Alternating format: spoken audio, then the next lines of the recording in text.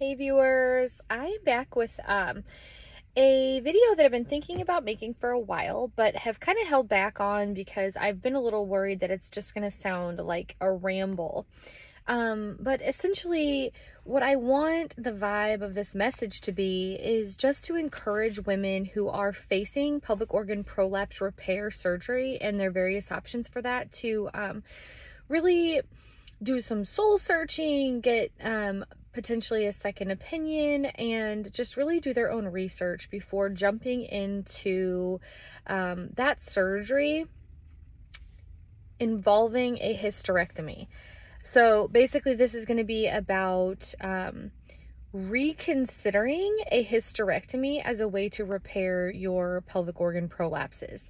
So if you have followed my channel for some time, you know that at the age of 37, I delivered my last baby, and a few months later had third-degree pelvic organ prolapses. And you know, you can go back and look at some of my other videos for a description of all of that, but pretty much all of my female organs were prolapsed, and my surgeon, who is a very well-known, very trusted surgeon, not just in my area, but honestly, he is a world-renowned surgeon for pelvic organ prolapse repair as well as other vaginal surgeries. His suggestion for me was that a hysterectomy as well as some native tissue repairs, some pretty extensive ones, were the best way to treat my prolapse as well as prevent prolapses from coming back and me needing repeat surgeries in the future.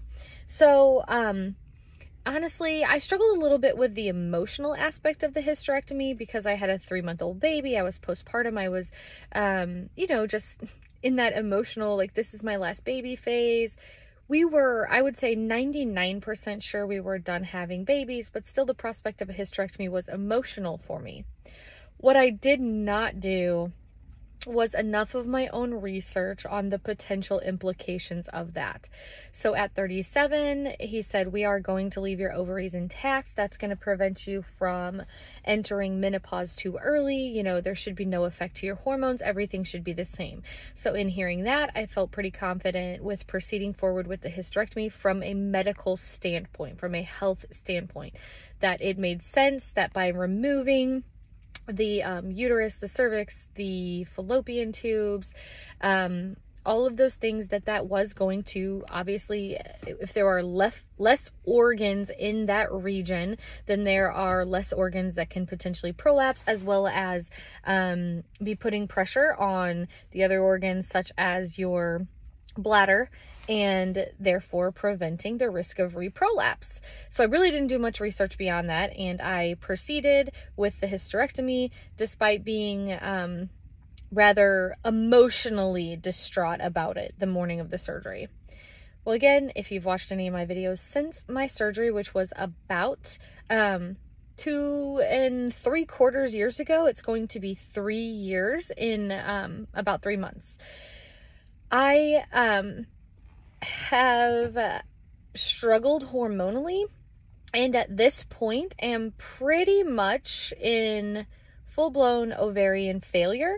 My ovaries are not doing what they're supposed to do anymore. They are not producing the hormones that they are supposed to at the levels that they should. And truth be told, at this point, I'm pretty much considered menopausal. So I'm 39, going through menopause. Average age for menopause for most women in the US is 52.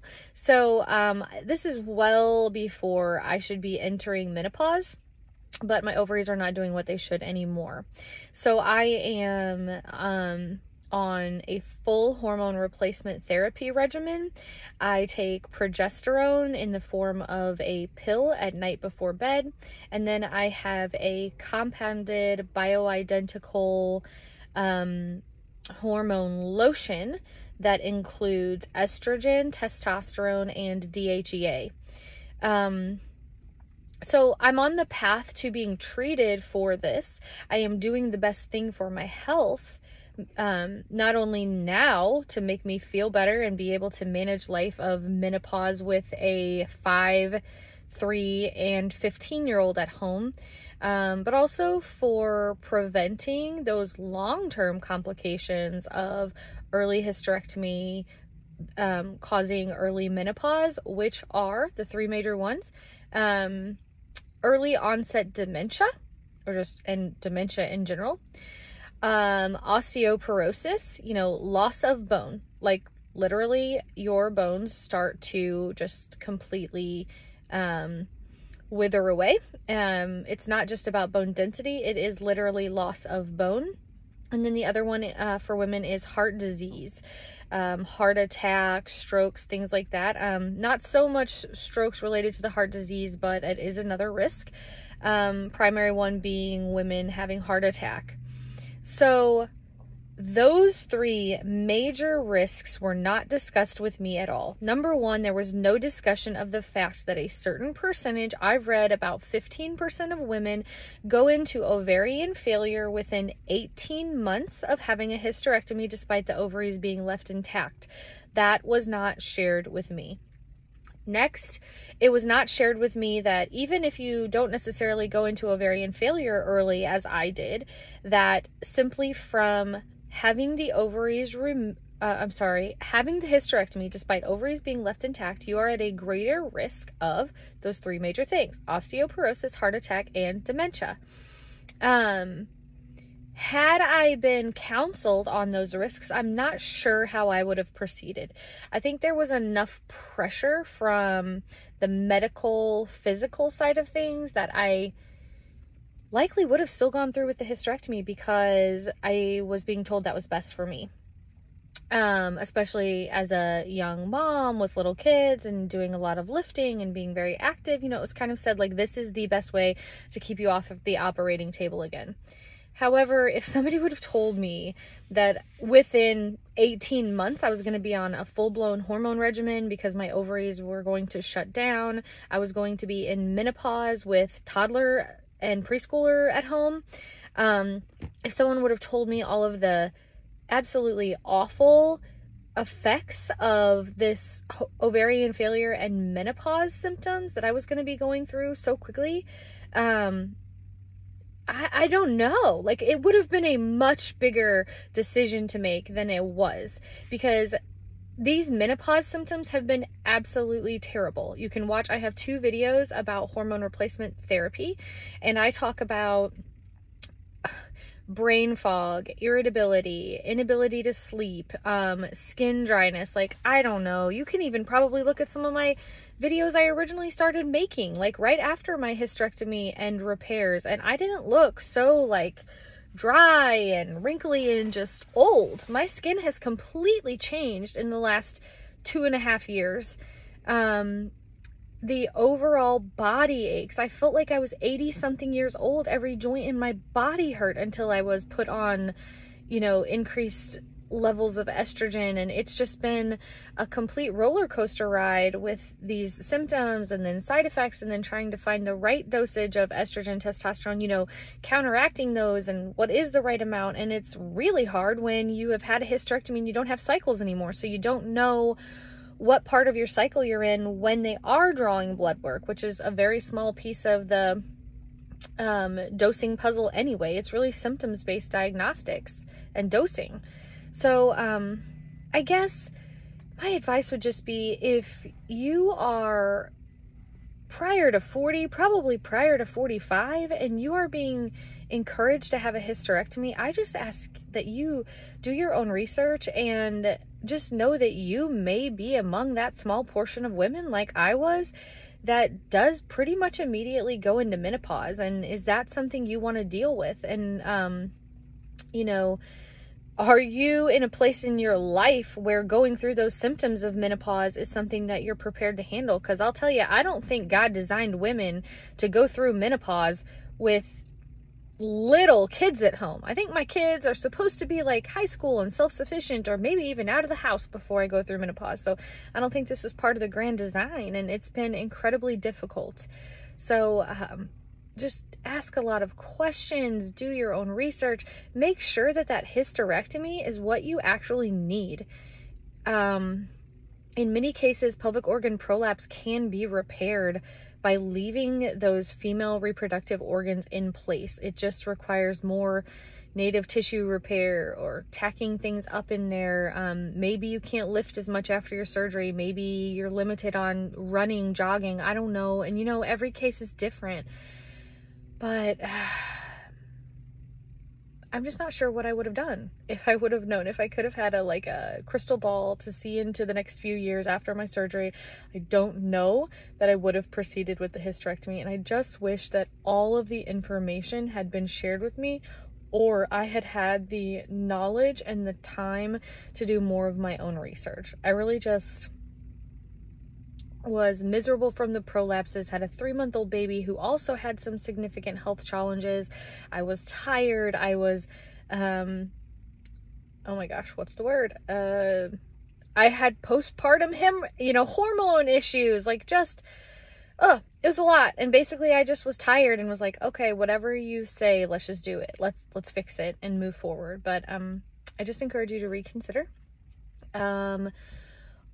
If you are going through some of the things I'm saying, maybe you've already had your surgery, maybe you've had your hysterectomy and you are feeling like crap, don't just believe that because your ovaries were left intact, it can't possibly be hormone issues, that it can't possibly be that you are facing perimenopause, early onset menopause, ovarian failure, because it very well can.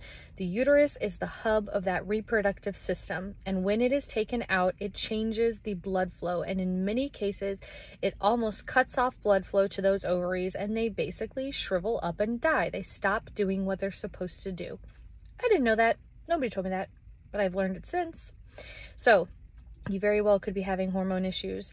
Gosh, I could make a whole video about, the way to go about knowing that, and blood tests aren't always the answer. And even if your blood test looks normal, if you're feeling terrible, you need to press harder and find a doctor that realizes that blood testing is not the way to diagnose a hormone deficiency necessarily, for a lot of reasons. Also, I've mentioned it in a few videos, you need to do your own research, but you should not, N-O-T, be afraid of hormone replacement therapy.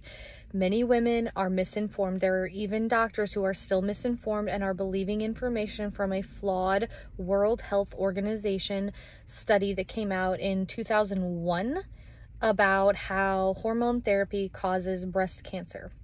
First of all, it was a flawed study. It's inaccurate. That is not correct. Second, 1 in 2 women in the United States who is after the age of menopause is dying, having a heart attack because of not having estrogen replacement. Guess how many women die of breast cancer? I understand it's a huge risk. I understand it's a terrible disease. 1 in 22, 3. I've read both. 1 in 22 women are dying of breast cancer. 1 in 2, 50% of women are having a heart attack and dying. So you need to be more concerned about heart disease, dementia, osteoporosis, those things that I mentioned that the risks of can be mitigated through hormone replacement therapy. Yes, it needs to be done right. Yes, if you're using a lotion, it needs to be applied appropriately and not near the breasts. But the risk of breast cancer from hormone replacement therapy is so very, very, very low.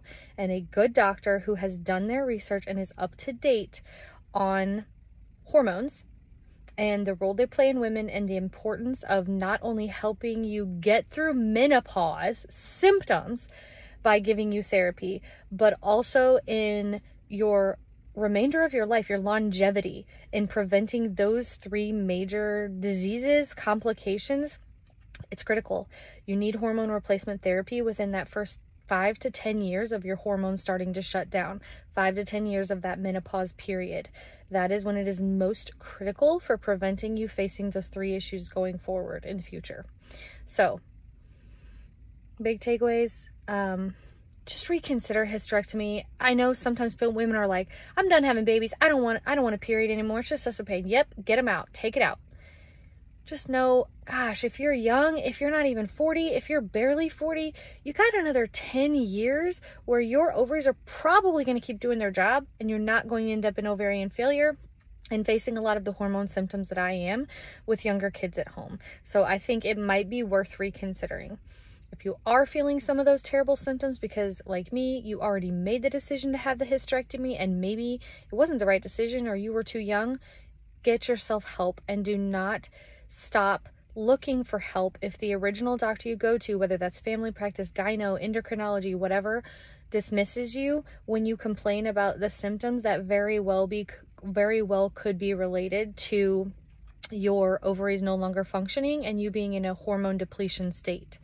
So check out my other videos. I will link my hormone videos here. I think that's probably most important. You can also find some other videos below in the description box, and you can just check out any of the other videos on my channel for information about pelvic organ prolapse, the surgery I had to treat it, the recovery and the symptoms that I had afterward, and then how I ended up on this hormone journey. I've said in my last few videos, please subscribe, like, comment, all of those things, not because it's benefiting me, but because it is increasing the exposure of this channel to other women, helping them find the content, and I've just been blown away from the number of women that this is helping. So I will keep making videos as long as I have relevant topics like this that's been on my mind for a while, and you guys just help everybody else find it. Thank you.